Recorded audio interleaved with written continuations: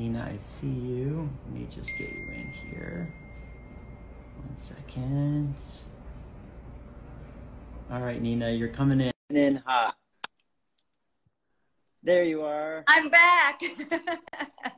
She's back. So sorry about that. What a pain. That was quite something. That was a whirlwind. Well, oh, yeah. For those of you that missed it earlier, we were trying to do the live, and Nina was in her beautiful studio, and the reception there just wasn't strong enough for us to have a clear reception. It kept freezing. So thank you for running to your beautiful home and for setting up some pieces to show us today. But just a quick background. I'll make this brief. This is the Thinking of Art Call series. It's something that I started in 2020. It was really to introduce everybody to creatives, whether they be artists, interior designers, gallerists, auction house colleagues, or people that I've worked with in the industry for many years. And today we have episode 57 with Nina Temple. She's based in Carmel, California, and she's been involved in the arts her entire life. We're going to get to see some of her beautiful work. You can also preview her work on artstager.shop, which is a new site that I set up recently. Really curated works that are at a lower price point of really amazing emerging artists that some you may not have heard about, others you have heard about. So with that, Nina, I wanted to give you a chance to catch your breath and to thank you for joining the Thinking of Art Call series today, and to talk a little bit about your story and how you got started. Yeah, so I grew up with two musicians as parents. And so it was a natural path for me to just kind of get into some form of creativity. And I started off with music, and then I ended up in the visual arts. And when I first went into fine arts, then I ended up being a graphic and web designer for 26 years. And then I went back to the fine arts when I retired in 2015, and I haven't looked back. Amazing. Amazing. So what would you say when you were growing up as a kid? Was there something that triggered you so that you knew you really loved painting and visual creation of artwork? Well, actually, I wanted to be a set designer. And the university I went to didn't offer it as a major. And my dad was composer in residence at this university, so I got to go to the university for free, as long as I kept a certain grade point. So I didn't have a choice but to go to this one place. And so I became a painting major. And okay. I've always loved anything visual. I respond to visual things. There's just something about the creativity and the intuitive part of it all that I love. Yeah. And you grew up, or I guess, did you live on the East Coast and then move to the West Coast? I have lived in so many places. I lived in Canada for 5 years. I lived in Rome, Italy for 2 years. I lived in Berlin for 3 years. I've lived in New Jersey. I've lived in a lot of places. Well, and you've raised a family during the whole, process. So, I mean, just talking about how you juggled it all and kept it all, together is a whole nother conversation. But talk about your study abroad program in Italy. Was that more of a pivotal moment for you? Oh, that was incredible. That was, it was 4 months long, and I studied in Cortona, which is in the Tuscan area. And it was through the University of Georgia. It was an extremely special program. You had to qualify for it. They only accepted at the time 32 undergraduates, and they had 200 graduate students. I was an undergraduate, and it was amazing. Our home base was Cortona, and we would do these satellite trips, these road trips to all these different places throughout Italy and Sicily. And we learned about art history, painting. We studied with painters. I learned calligraphy. I mean, it was amazing. It was pivotal. Well, and you studied, you had master classes with Elaine de Kooning, yeah, Hiram Williams. So, I can see little inspirations of your work with artists such as de Kooning. So who would you say are your major influences or artists that you really look up to? Probably the people that worked a lot with very fluid or acrylics on big, large canvases like Frankenthaler and Paul Jenkins. And I mean, I had this love for veils of color. And as a matter of fact, I collect a lot of glass. And I think it's for that reason. I love the translucent quality, and I love color, and I love the delicacy of it. And I'm very much about form. I love form and shape. I'm not an expressionistic painter. I don't just put things down on canvas. And I mean, I really get into the forms that I use. And one thing in my work that's very important is the white space, because hardly any of my work touches the edges. Yeah, I love that. And I think that, you know, and looking at the titles of your work too, and I, you know, want to spend time with talking about some of the pieces behind you, but if you're looking at her work on ArtStager.shop or on Nina's site, it's interesting to see the titles. So at what point do you name these pieces? Is it after you finish? So or after. Is it during? I mean, I get a drink with my husband. We say, okay, we got to name 5 tonight.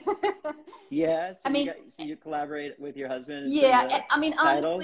honestly, every now and then a title will come to me like while I'm working on it. But for the most part, it's an afterthought, because I don't like even putting labels by my paintings or my inks, because I don't want people to read into them right away. I don't want them to see what that title means and try to read into that as a message, because it's not.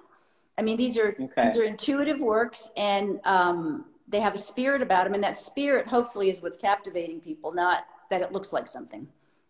Yeah, and I mean, looking at the works, I mean, I think they're so dreamy. I mean, there's some that I look at and I think seahorse, you know, like, I mean, I think of different animals, or, you know, images from the ocean, you know, from diving or coral or whatever. So is there a common theme of what people kind of, as far as feedback, say to you? Yeah, Whenever they I see get your work? like the regular things that people say are, oh, it looks like you're studying, like you've been studying under a petri dish, or something in a petri dish, something under a microscope. They look like sea animals. They look like they're very figurative.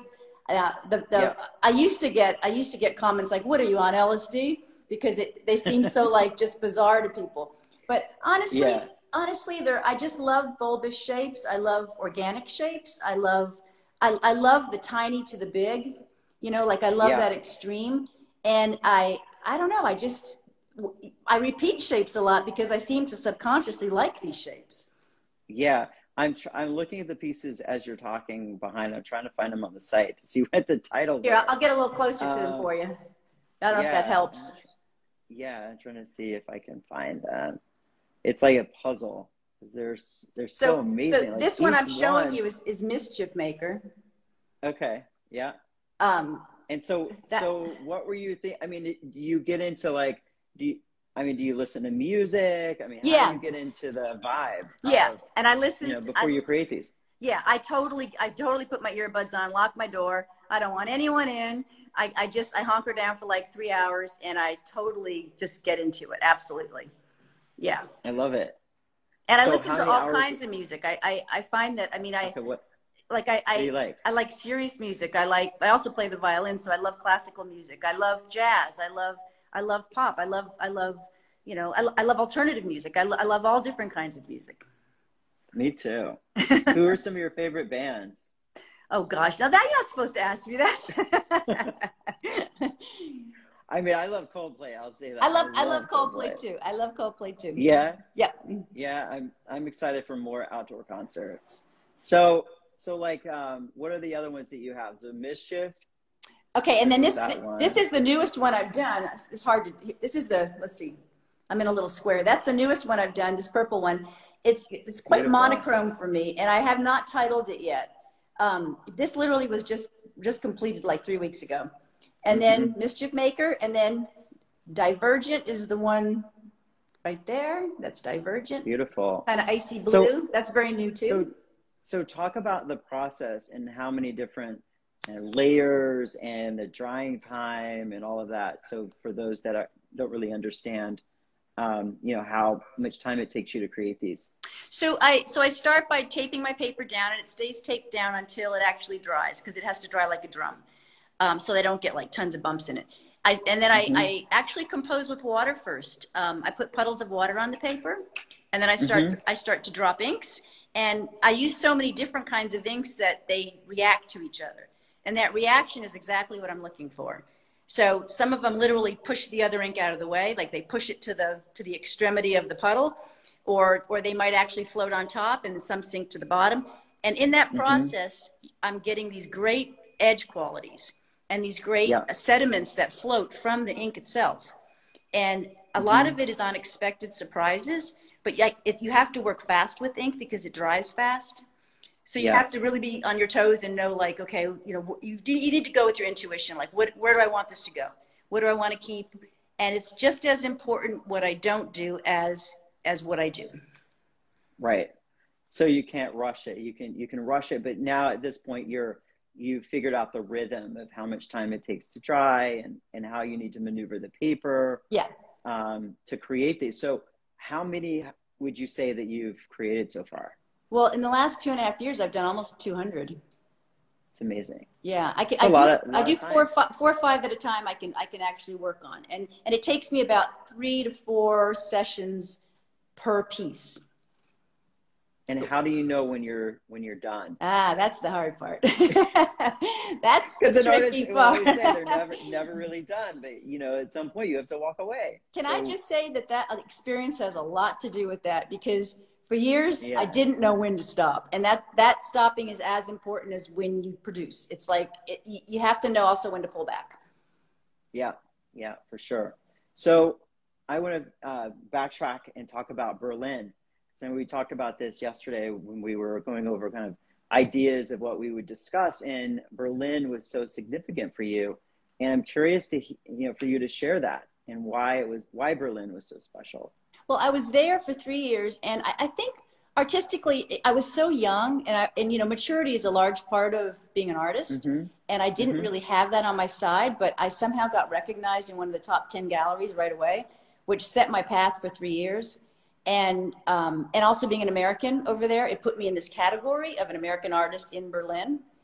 And so at that time, that was a very in vogue thing to be. And I literally would have like 5 to 7 shows a year. It was great. I didn't have a gallery. I was in galleries, and it was an amazing time to just, you know, it's almost like I could experiment. I could just lose myself I could try anything I wanted to try, and it was accepted, and it worked. Yeah. And it was loved. Right. And were you doing the ink drawings and you know, the same process, or were you doing a different process? Or Kipton, I was doing almost the same process, except it was on photographic paper. So the chemicals in the paper would come out of the paper and react with the ink. The only negative that I realized like 10 years later, 15 years later, is that the work faded. So now it's on archival paper. It'll last forever. It's behind archival glass. I mean, it's behind museum glass. It's on archival board. The whole thing is totally protected to last. Yeah. Talk about the paper. I think that's something that we don't really talk about. It's always about the artist and the colors and the materials used to actually create the images. But talk about the paper. Yeah, so the paper's from France. It's Arches watercolor paper, and it's all handmade. So it has these wonderful deckled edges on it, which I really love. So they're all mounted. They're not matted. They're all because I want to show off those edges. Yeah, and if people want to purchase these unframed, that's possible. Or also Nina can help with framing them really beautifully, which is great. Let's move to talk about your design and interior design career, and some of your amazing projects that you've worked on. So like I said earlier, I did it for 26 years. So the name of my company was Nina Temple Design, and I had one office in Annapolis, Maryland, and one in Monterey, which is where I started. And I worked nationally. I covered every industry you can think of, every industry, every market. Of everything you could possibly think of: agriculture, hospitality, tech. Everything, federal, everything. So I was fortunate because I kind of got to pick and choose the accounts that I wanted. It was really a nice position to be in. And I had a team of people that were with me 8 to 15 years. Like I would keep people that long that worked with me, and I created these teams individually based on what the client's needs were. So I didn't just use staff, like use a writer because she was on staff. And I actually would seek out individual people to create these teams, which made the products and the projects very unique to that client, as opposed to just using what you have.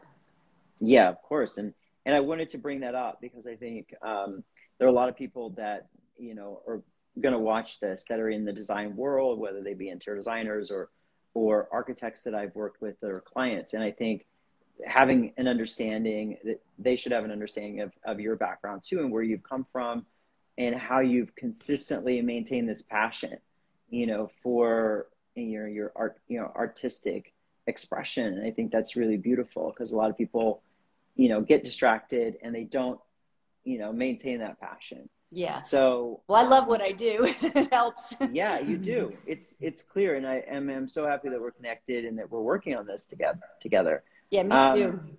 Yeah. And thanks to your son, Elliot, for the intro, by the way. Just thank you, Elliot, if you're out there.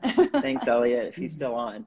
So in your statement on your site and everything, I was looking at the key influencers: Georgia O'Keeffe, Jean Art, Paul Jenkins, Frankenthaler, and more. Kandinsky is another. Yeah. So in talking about those, did you, you know, academically, did you research them from studying them as a kid? Or did you go out to the museums and actually see their work in person? So I'm sure you did, but yeah, that's a great question, because having two parents who were so into the arts, I mean, they also were art collectors, and they're very much into writing, performing arts. I was around artists my whole life, and my just as often as I went to recitals, because they were in the music field, I had to also go to museums, because my mom just loved to go to New York and go to the MoMA, and we would take the train in. I mean, galleries and museums were just always a really big, huge part of my life. And these painters that I say influenced me, they influenced me because I've been watching them and looking at them since I was little. And they made an impact on me. They truly, like, I mean, I understand now that I'm older why I like who I liked and why I was influenced by those people. Well, it's beautiful that you had, you know, parents and family that really nurtured that and encouraged you to go down that path. Yeah. It's beautiful. Looking at your exhibition history, your group exhibition history, something too, I didn't want to embarrass you, but, you know, I wanted to highlight, it's so impressive how many solo and group exhibitions that you've had. Starting in 1978 was the first solo exhibition that you had. Yeah, and you'll notice a big void in there, because that's when I was a designer and I didn't pick a brush up for like 26 years. So then I jumped to, like, you know, 2016 or 15 or 14, and it's not. I have this huge gap in there, but you know. Well, you also had family to raise, and yeah. You're busy. And also, and in all fairness, I mean, when you're a designer, you're working with the fundamentals of the fine arts every day. And at least with the kind of work that I did, I was. And so it's, honestly, it was, I think it was in my favor, personally. I think it was in my favor to stay quiet for a while and then come back and regenerate. And then I had all this muscle memory from what I did prior, like in Berlin, and it just came back. It's not stopping. It's just like, it's a wonderful, I mean, if you cut my wrist off, it just flows. It's like, it's wonderful. Yeah, no, it's beautiful. I love it. And I'm looking at your permanent and public and corporate collections. So Deposit Guarantee Bank, Jackson, Mississippi. So was that the first? Yeah, I was young. You were young. I mean, I love it. I love that you've documented this and people can see on your site, you know, how many, you know, public, private, permanent collections that you're in, the amount of exposure that you've had, the organizations that have, you know, either acquired your work or shown your work is so impressive. So moving on to kind of talking about some of the other work, do you have any favorites? You know, you probably can't say that you do, but I'm just curious if you have any favorites that you can share with us, or favorite moments of your career that you can share with us. Well, you know, I think recently the thing I've been really into that I've really been enjoying is working on these really large pieces. I have some works on paper that are like 9 feet tall. And okay. I've done 3 of them so far, and they're very challenging. And I mean, I actually have to stand on them to work on them because they're on the ground, and I can't straddle them. I have to be on them, so I have to wear like clean socks and like actually get on the paper. and which, you know, it's backbreaking, but I love working that big because it's challenging. You know, you have to visualize how it's going to be put on a wall. You have to, the depth of perspective is completely different when you're on the ground versus when you hang it. Sure. And I'd like to continue to do larger work. You have to frame it. You have to be able to install it. And those are logistical issues now that I have to deal with. Yeah. And I want to work with you on placing some of those larger works for some of my clients. Cause I've become a big fan of your work. Oh, thank you. For those of you that joined later, we were in Nina's studio earlier, about half hour ago, and the reception was not good enough. So she ran to her house. And so we're actually doing the call now at our house. But what we'll have to do, Nina, is once we fix the Wi-Fi in your studio, is do another one so people can see like the giant work on paper and, you know, hundreds of other works that you have available. Yeah, that would be great because my studio really it's an indicator of also who I am. You know, it's my playground and I love it. And I mean, this is my house that I just put 3 things behind me really quickly, but my studio is where I live and breathe, and I make the magic happen or not happen. No, and how do you juggle that? I mean, and what recommendations do you have for any artists out there that are, you know, trying to balance family, career, etc.? Do you really feel it's necessary for you to have that separation with your studio outside of your home? Because a lot of artists maybe can't afford to have a separate studio. So what would you say to artists that are watching? Well, I'm pretty self-disciplined. So if I had to work at home, I would be okay with that. I've always been super focused and super, like, if I want to do something, I'm going to do it. And I'm very passionate about it. I would say though, that's kind of its own little art, is being able to figure and juggle out how you're going to fit that into your schedule, especially when you have a family and you have jobs and you have work. And I mean, if you want to do it, you do it. I mean, you find time, you get up early in the morning, you burn midnight oil, you find an hour here or there. It's better to do something, I think, than nothing. Yeah, no, I agree completely. Well, you've definitely found that passion, and, you know, and I've mentioned this a couple of times, but on artstager.shop, which is a new site that I launched recently to really promote and curate artists that are under $10,000. So there's work, I feel like, for any price point. And Nina has, how many works do we have on there? I think you have 53 or something, 54, 53. Yeah, we have a lot of works. They're starting at, you know, $1,600 and going up from there. And they're different sizes. So a lot of them are 22 by 30. Some are larger 38 by 25. And we can help with framing, etc. But they're so beautiful, and you can, you know, zoom in and see these works on the site as well as on Nina's site too. So what else can we talk about? We have a few more minutes. I try to keep these at like 25, 30 minutes, and we're almost there.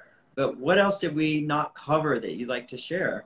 Well, I think the intuitive part of my work is probably a big, important part. And a lot of people don't work that way. A lot of people are very methodical, and they do sketches and they do drawings. And I think it's important to realize that this work is extremely spontaneous. And because that's kind of an art in itself too, is being able to work quickly and to make decisions quickly, as opposed to, you know, when you paint and when you sculpt, well, especially when you paint, you can paint over something. You can't paint over an ink. So there's, I mean, just think about that. A really good point. Yeah. And you have to start light to go dark. If you go dark too fast, you really can't cover it up. I mean, especially if it's a large area. And I mean, you have to be careful not to get into this mud bath of just, you know, making murky, muddy stuff. And so the way I work is very much, these to me are just souvenirs behind me. It's a souvenir of the process of what I do. So the art making that I do is really what the art is about. Yeah, and I think that's a really good point, because if you mess up, or in your mind mess up, and it's not something that you intentionally want, you kind of have to start over. You can't just mud over it, right? Like you know, a painter can do. Right. So I view my studio like a playground. I mean, to me, it's a private place where I can make mistakes. I don't even want to call them mistakes, where I can work. And I can develop what I need to develop to make powerful art. And so to me, when I'm working on it, it either works and it's magic and it's powerful, or I'm spinning my wheels and I get on with the next one. I mean, I'm not a person to just keep digging and digging and digging and digging, because if it's not working, it's not working. You just shift and you just move forward. Yeah. And you let go. Yeah. You know, you don't keep that energy. You just move on and keep going. I think that's a beautiful lesson. I mean, has that way of thinking really helped you through the pandemic, and have your kind of way of thinking or process shifted at all as a result of what we've all gone through in the last year and a half?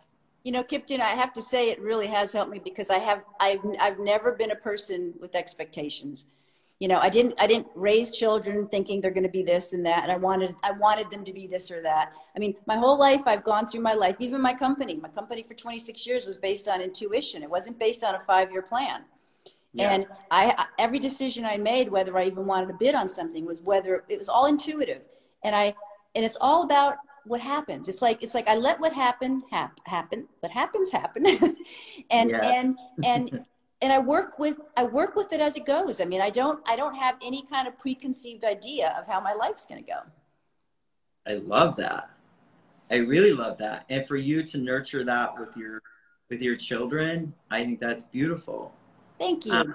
It's kept me sane. It kept me healthy. No, absolutely. But, you know, a lot of people don't think that way. Most people don't think that way, you know, and that's a beautiful lesson. And I appreciate you sharing that. So with that, I am so excited. We're going to do another one of these when we can get the Wi-Fi sorted out in your studio, so that we have a really clear, beautiful connection. Cool. And then we can take people back into your studio in the next week or two, whenever it works for your schedule. That sounds great. I'd love to do that with you. That sounds great. Thank you so much for your time today. And thanks for everybody who joined. This is fun. I love it. Thank you. Yes. Thank you for everybody that joined. I'm going to save this. It'll be on my IGTV. Nina, I'll share it so we can both share it. Okay. With our family and friends. And stay tuned, everybody. Thanks, All right, Kipton. Thank you. You're welcome. You're welcome. I'll talk to you later. Okay. Bye-bye. Okay. Bye for now.